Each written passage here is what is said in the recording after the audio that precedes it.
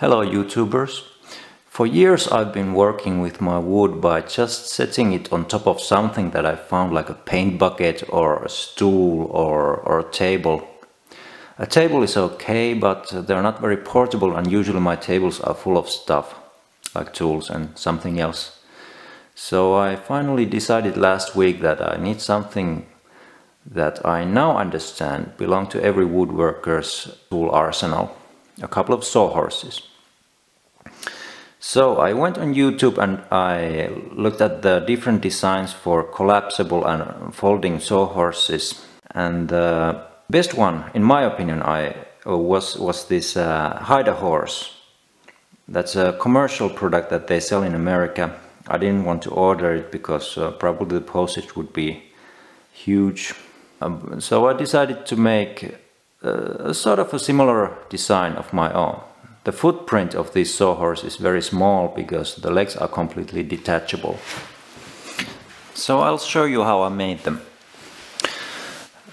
The saddle of the sawhorse is made of this I-beam, made of 3 boards. They're 100 millimeters wide, that's about 4 inches, and they're about 80 centimeters long. That's 4 inches less of 3 feet.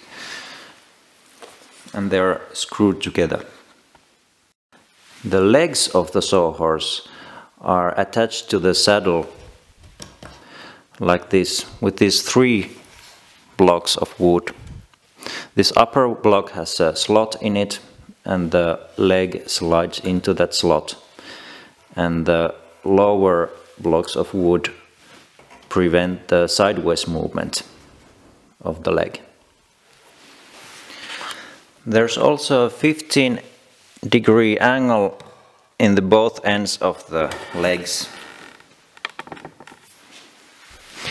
And there's a 15-degree angle in these blocks of wood, and also in the slot here, down here, like that way. And there's a neat trick making the slot in this block of wood. I should maybe show it to you. Okay, let's do that. After you've drawn the outline of the slot, you set the miter saw to 15 degrees, and then you make some slots every, say, 5 millimeters, like this.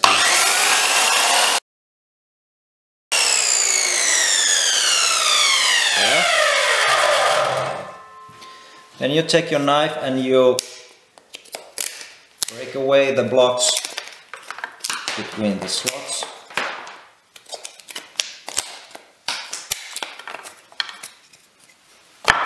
Okay, then you put it back under the miter saw and you move the block of wood from left to right to smooth out the bottom.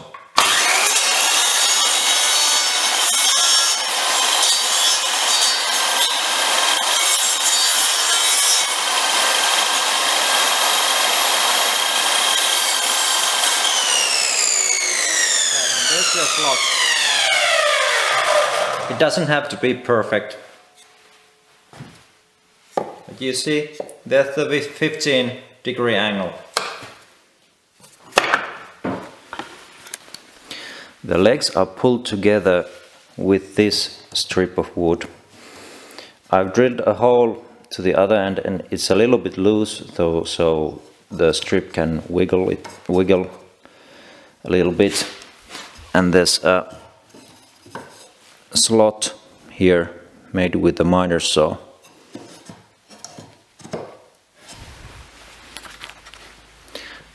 Okay, so if I take off this strip, I can now remove the leg from the slot.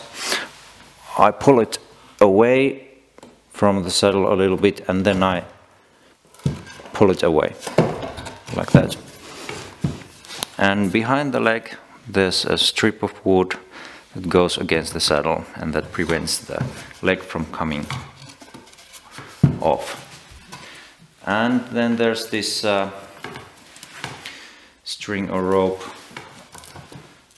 and it goes through the saddle and the legs, and I put a screw there. I can adjust the length of this string just by moving the screw. So I've actually made this knot first, and then I've driven this screw through the knot. And now I'll show you how to assemble and disassemble this whole thing. First, you put the top part of the saddle against the floor. You remove this strip of wood, pull out the legs, one side, another side the same way.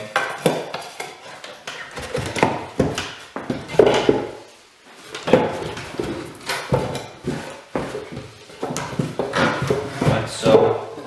And then there's a piece of rope which you can use to tie the whole package. Like that. And then you can put it in a corner if you want. And assembly goes vice versa, of course.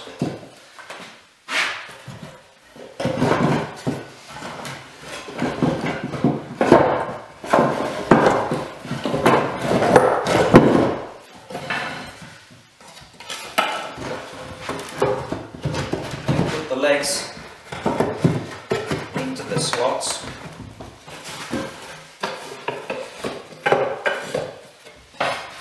You put this strip of wood in place.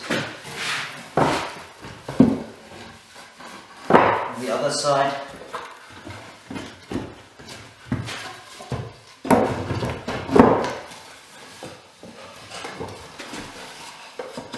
like that, it's ready for work, and it's very sturdy also.